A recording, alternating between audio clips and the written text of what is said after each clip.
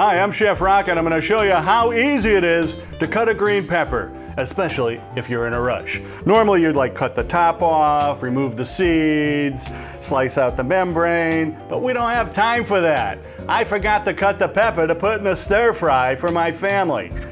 Easy tip, grab a knife, cut the pepper bottom off, stand it up, cut the sides right down. 1, 2, 3, 4.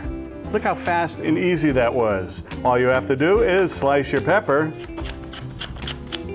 put that over here, slice it up, look at that.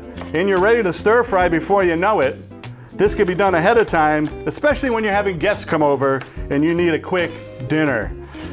I like doing it this way. It's fast, it's easy, there's hardly any waste. That's your chef tip of the day.